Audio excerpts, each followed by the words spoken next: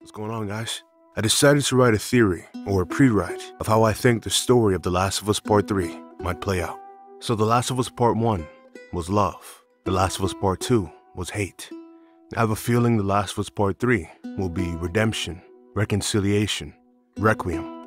Now, Ellie still hasn't come to complete peace with the idea of her immunity being wasted. She wants her life to mean something. She wants her life to matter, to serve a greater purpose. The Fireflies are still alive and well, currently recuperating and surviving at the casino on Catalina Island, California. A huge base with tons of supplies, over 200 plus survivors, all ready, willing, able, and eager to try for a new cure. There's no telling if a cure would even work, as making a vaccine for a fungal infection isn't the most logical option. And there's still so many infected out there, posing a threat to humanity regardless. But we know the Fireflies, they seek to restore democracy, so without a doubt, they'll definitely try. And if that opportunity presents itself, and somehow Ellie got word of it, I believe she would also be more than willing to try again. And this could prove to be yet another emotional roller coaster for the series. I picture The Last of Us Part 3 going something like this. Several months pass by, with Ellie excluding herself from any interactions with her friends and family in Jackson. Ellie and Jackson become almost like oil and water, side eyes and awkward silences galore. Jackson lost Joel, and they lost Jesse. Their leaders, Maria and Tommy, are demoralized, separated. Ellie still feels guilt, shame, and disappointment after the events of The Last of Us Part 2. She left Dina and JJ to chase Abby. Tommy's still grieving for Joel. He's suffering both a battered eye and leg, with the addition of being left by his wife, Maria. They all bear some level of resentment towards Ellie. Everyone is hurting. Everyone needs to heal. Ellie doesn't feel deserving of love. It takes her a while to work up the courage to make an attempt to resolve, restore, and renew her relationships with Dina, Tommy, Maria, and more. At first, she shows it non-verbally, by pushing herself to take on multiple errands, tasks, hunts, patrols, and more. Anything to stay active. Anything to keep her mind off what she's done, what people think of her. The town takes notice of her compulsions and obsessions, and they urge the people closest to her to check up on her. This sparks the much-needed clearing the air and heart-to-heart that our favorite post-apocalyptic cast needs. One of these days, word spreads, and eventually gets around to Jackson, that the Fireflies, now relocated at Catalina Island Casino, California, are nearly ready to attempt a new cure. About 6 to 7 years after the failed project in Salt Lake City. They have most of the research data and procedural info from St. Mary Hospital, but they're still looking for anything they can get.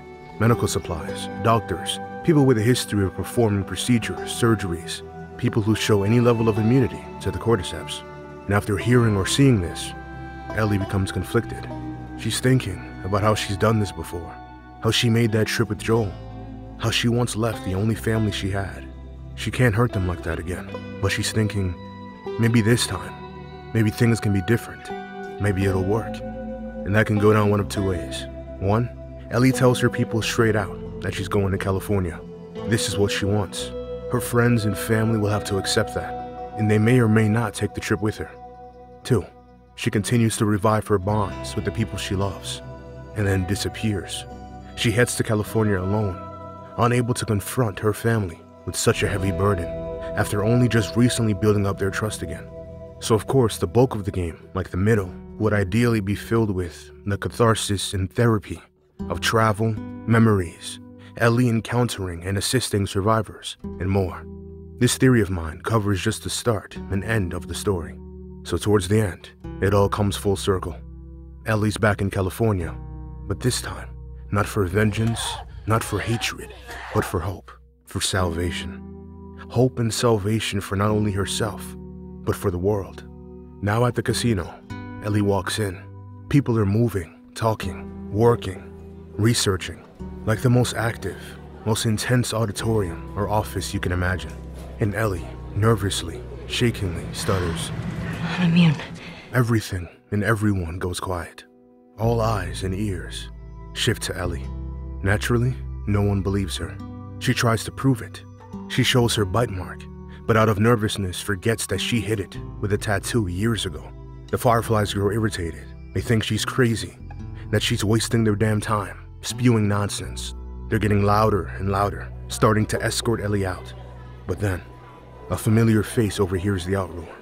Abby, a reinstated member of the Fireflies, sees Ellie and hesitates for a moment. She remembers how things went down, the pain she put Ellie through, the pain Ellie put her through. But since the theater, she knows what Ellie is and realizes what this may mean for not only her people, but for the world. And she rushes in, muscles past the crowd, and speaks for her. She tells them that Ellie isn't lying. She confirms that she was the girl from Utah, from St. Mary Hospital. She reminds them of the outpost that her father, Jerry Anderson, used for the cure. Many of them grow even angrier at the thought of what happened that day. The memory of what Joel did is still fresh for anyone who was there, and for anyone who lost family and friends there. But Abby, she's grieved. She took revenge, and she's moved on the best she could, in an admirable act of maturity and flooring humility. Abby steps up and offers to head the procedure, to perform the surgery. And given she's the daughter of Jerry Anderson, with the limited knowledge passed down from him, and the help of any other competent doctors on site, Abby may be the one major component in successfully completing the surgery. The Fireflies ease down. They take it all in. They come to terms with what this all means. Many of them there now were at St. Mary Hospital.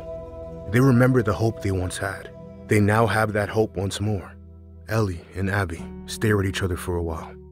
No words exchanged, no words needed. Only thoughts and memories they share. Abby nods. Ellie nods back. And Ellie continues on with Abby and the Fireflies for preparation. Several hours later, back on a hospital bed. This feels all too familiar. Ellie is sick with anxiety, overflowing with every emotion, memory, and experience leading up to this point. Her entire life is slowing down and recollecting itself in front of her eyes. The trip with Joel, from Boston to Salt Lake City, blending in with her trip from Jackson to California. The anesthesia kicks in. Ellie slowly passes out with an uneasy smile on her face, knowing she's doing this again, knowing she'll die, but this time, on her terms, on her accord, on her own volition, knowing she's finally giving to the world, rather than taking from it, knowing her life matters to more than just herself and the people who love her. Everything goes black. Whether or not the world is cured or saved is left up to the player's interpretation. Was Ellie's sacrifice worth it? Was this the end she really wanted? Winning this fight would mean the eventual resurgence of life on Earth. Abby would have finished her father's work, and Ellie would have finished what she first set out to do. Life has the chance to continue without the hindrance or the chains of the Cordyceps. The survivors, now more than ever, have something to fight for, a light in the darkness.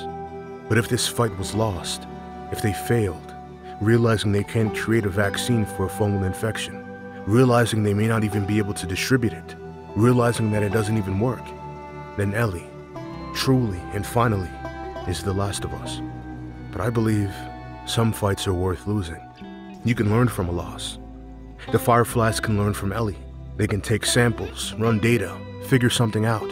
The survivors can live on and endure the best they can, hoping for groundbreaking news, hoping for an advantage, a break in discovery. Well, that's just one of many paths I'd like to see the story of The Last of Us Part 3 take, and I absolutely cannot wait to see what Naughty Dog cooks up. How do you see Ellie's story ending? If you were writing The Last of Us Part 3, I'd love to see how you'd complete Ellie's story. So until next time, endure and survive. Peace.